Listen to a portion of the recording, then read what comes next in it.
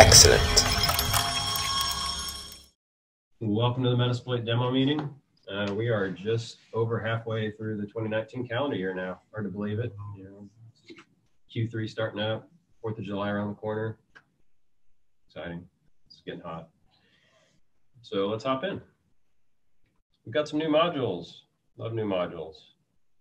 Let's see. Contributor Yaman furnished a new module targeting Nagios XI, which is version 5.5.6, leveraging two vulnerabilities found in the application to achieve unauthenticated root level remote code execution.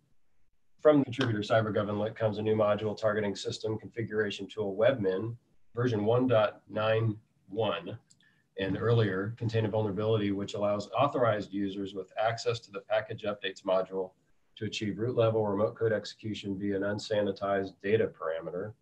Contributor Carter Brainerd dropped a new module which will bypass user account control on any Windows installation that has PowerShell installed, allowing you to run a payload of your choosing with elevated privileges.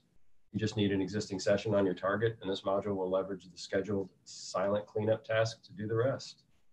We might have a demo of this today as well. And from our own Wei Chen comes a couple of new modules targeting Cisco Prime Infrastructure Network Management Tool, version 3.4.0. The first module targets a vulnerability in the HA Health Monitor component, which does not check for any directory traversals while unpacking a tar file. Wei's new module exploits this, then leverages the upload servlet class to upload a JSP payload to the Apache Tomcats web apps directory and gain arbitrary remote code execution, no authentication required. Second module is a privilege escalation targeting a vulnerability with the Runrshell utility, which itself is intended to run a shell script as root, but can be coerced to run your payload as root. And a few more. Our own Aaron Soto created some new modules for enumerating AWS resources. For AWS accounts that you have credentials for, you can use these modules to enumerate the EC2 and S3 instances, as well as the IAM credentials associated with a particular AWS account. And we should have a demo of these today as well. Rounding out our list today, we have a new module from contributor Jay Digio that allows extraction from a PCAP file of a zip file being uploaded or downloaded via Modbus. Modbus is a very popular communication protocol used with programmable logic controller devices, such as you'd find in many industrial and SCADA systems. So this module may be of interest to users who target those sorts of things. Definitely some cool modules this week. And some interesting other work going on. Our own Tom Sellers made some improvements to the Bluekeep scanner module, including TLS support for targets which require TLS connections, adding user control of username, hostname, domain name, and IP address, which should reduce the ability to fingerprint this module and allow testers to better blend in with their target network, and documenting much of the binary blobs so that they're easier to understand. Contributor Semper Victus provided a new bind TCP stager for 64-bit Windows targets, which uses RC4 encryption. Contributor OJ Reeves added a new command from interpreter called secure, allowing the user to enable TLV encryption for sessions that are not encrypted, or to negotiate new encryption keys for sessions that are already encrypted. OJ also provided an improvement to the HTTP payload callback listener, having it now treat any callback without the URI or UUID in the same way as if it did not have a known UUID. This means that a listener will appear in these situations as if it is a default web server, and additionally, it will not spam the framework console with exceptions as the situation would previously entail. In Egypt, dropped an update of the struts2 content type OGNL modules check method to not expect the 200 status code in the target response, as the 302 code had been observed in the wild for a vulnerable target. So a nice set of improvements there. And bug fixes. We have some bug fixes. Contributor B. Coles added a fix to the ABRT, race ABRT privesc module to ensure the version check via YUM of the automatic bug reporting tool. Package happens properly. Contributor Tim Wright fixed some interpreter screenshot command logic to upload the associated DLL only when targeting Windows systems. Contributor OSHAC dropped in a small fix for the check method of the xdebug unauth exec module, helping avoid bumping into an error when no response headers are available. And our own WVU fixed a bug in the Confluence widget connector module to ensure that the callback address for template loading is valid via the SRV host option. Always nice to get some fixes. And a bit of bonus content this week. Courtesy of our own William Vu, we have a new entry in our development diary series. For those who aren't familiar with Metasploit's dev diaries, they're a look into how vulnerabilities and exploitable conditions make their way through the open source ecosystem to become stable, seasoned modules and framework. In this entry, WVU analyzes the buffer overflow vulnerability behind an exploit module PR from Quentin Kaiser for a Cisco RB130 VPN router. It's particularly cool write-up because ARM underpins so many of the little devices in our pockets and in our homes. Plus, if you're interested in Ghidra reversing, there's some of that too. Check it out on the research section of rapid7.com. And for details on recent framework activity, you can always check out the weekly Metasploit wrap-up blogs, blog posts at blog.rapid7.com. And as always, a big thanks to everybody who helps make Metasploit better through their contributions. Thank you. Do we have an ASOTA? Yes, we do. Awesome. I mean, hand it over to hold up that slide there. Sure. Awesome. All right. AWS enumerations is I really enjoyed that title, Aaron. I wasn't sure if I'd snuck that past you or not. If maybe I got a chance to mess with the slides before you got to see them. Before I start, well, I guess 3 disclaimers. 1 is I'm feeling a little congested, so I apologize if I'm sounding kind of crappy. 2 is we're going to be looking at an AWS account. This is my AWS account, not some random AWS account, not Rapid7's AWS account. So you're going to see some access keys and tokens and such. Obviously, they're going to be invalid by the time you get to them, and they're very limited. The third thing is that these 3 modules that we're talking about do not attack AWS. They're using the AWS API in the ways that they're intended. And I want to emphasize that because what we're doing is we're going after metadata circled around Elastic Compute Cloud, around the identity and access module, and around the simple storage service. And the reason why we're doing that is, well, twofold. One is that we get a full picture, but also that we get to kind of circumvent some of the traditional security methods. So if you have an EC2 instance, you should, hopefully, have things like security groups and network access policies. So for instance here, again, this is not a real IP address, but this is an EC2 instance that's been locked down to where you can only SSH from a certain range of IP addresses. And so the thing is, if you're going after the metadata, that's not actually going to stop you. So this is not my IP address. In fact, it's not a valid IP address. But if we take a look at these 3 modules here, we'll start off with the enum EC2 instance.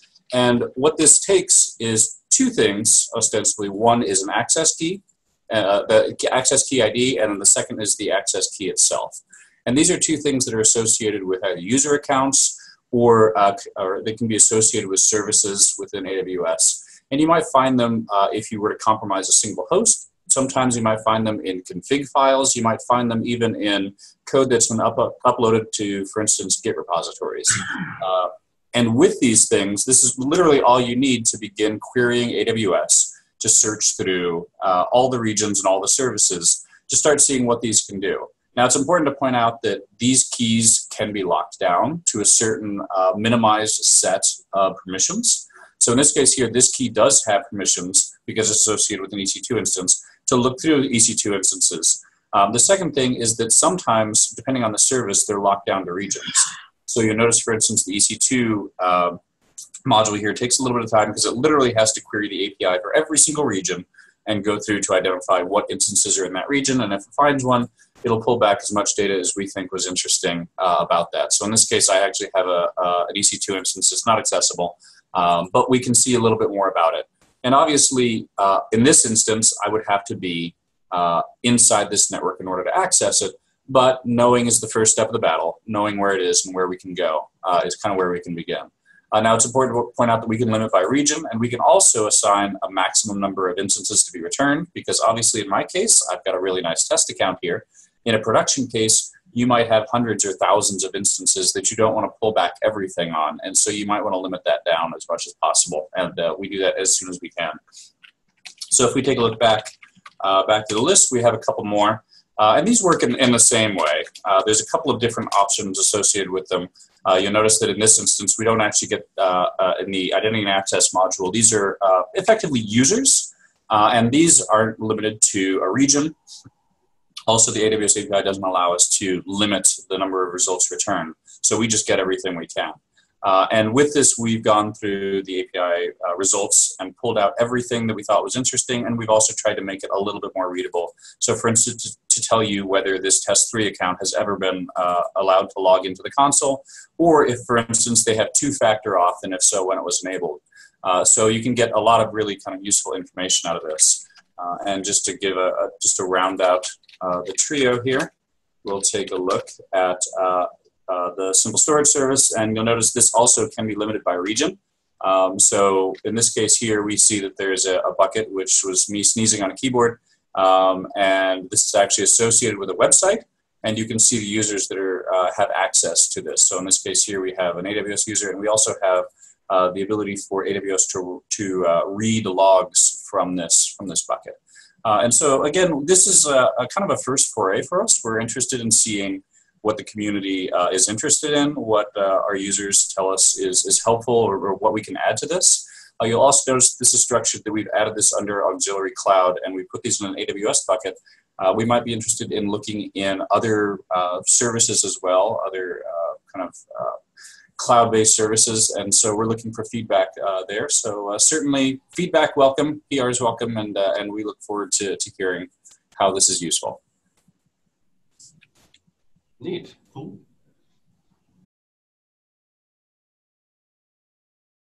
Hello, hello. Today we are going to be demonstrating the SilentCleanup UAC bypass module from our friend Carter Brainerd, with a little bit of help from our discoverers.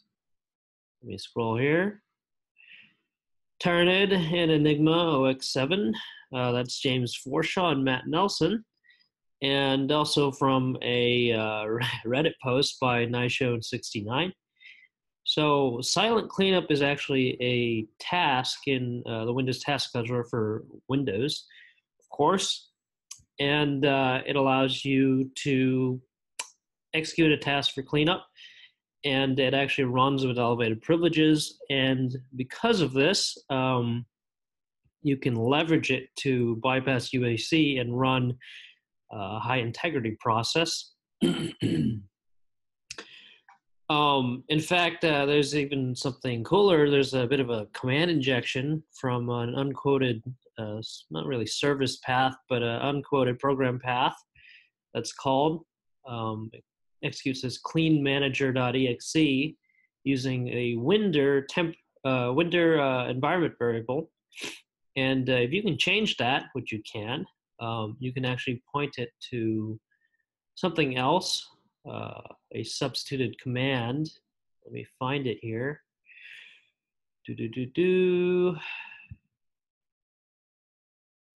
Right over here. It actually injects this PowerShell script, PowerShell command within this PowerShell script, which is what's actually running to automate this entire process. Sets the environment variable, does a little bit of a sleep, and runs it with SCH tasks, schedule tasks, and then removes the environment variable here. So we will actually test this. Unfortunately, it's not really a great way to demonstrate UAC being bypassed from the console, so I'll run a few commands and we'll see what it looks like. So, all right, we got Metasploit over here, and come back. We have Meterpreter over here. So this is just a Windows Edge testing VM. And I'm just going to run this as the normal user, which does have administrator privileges. They're in the admin group specifically.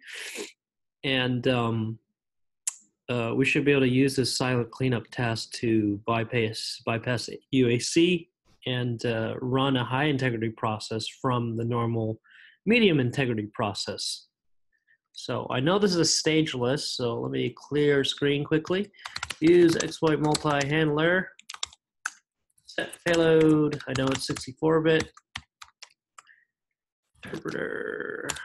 Fortunately, now we have master tab completion.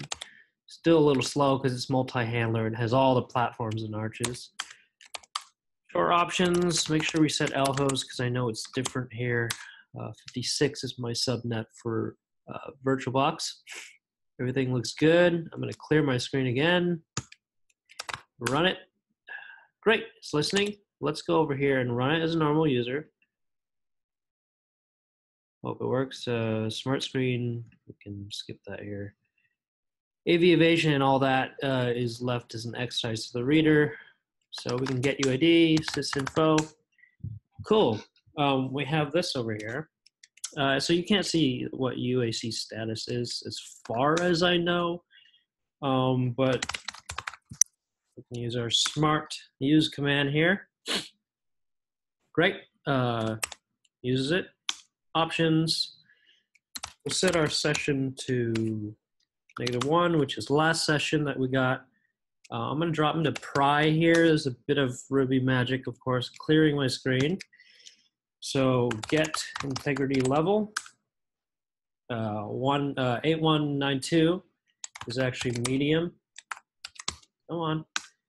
You can see it right here, which means we're not running with high privs here. System is obviously even higher as far as I remember. So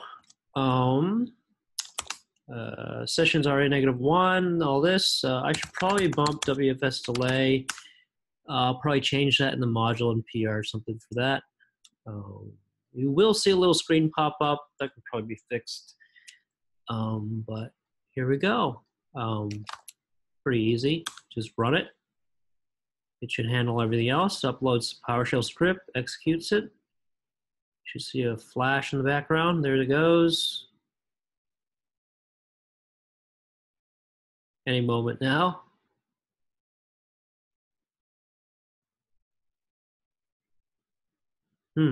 Okay. The demo gods are not with us. It should have been deleted though, so we should be all right. Let's run it again. It might have needed the tweak here for the delay, actually. We can actually change that. It's a data store option.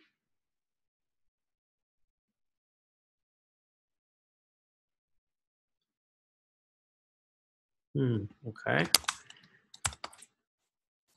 We'll set our sleep time. Yeah, let's set that to like 5 seconds. We'll run that again. That can probably be tweaked as a default as well.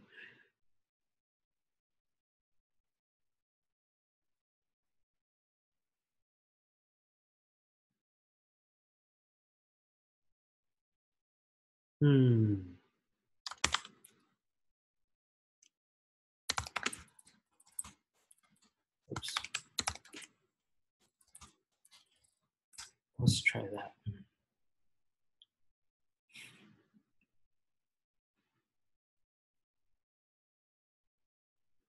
Oh shit. Did I do something wrong here? Yep, I did. This is my fault.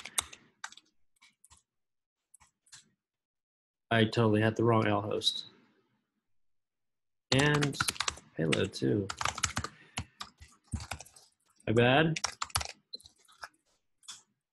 Okay, now it should work. We can probably set the sleep time back to 0. Probably set WFS delay back to 10. We'll run it. Now it should work. Come on. 3, 2, 1, go. Go.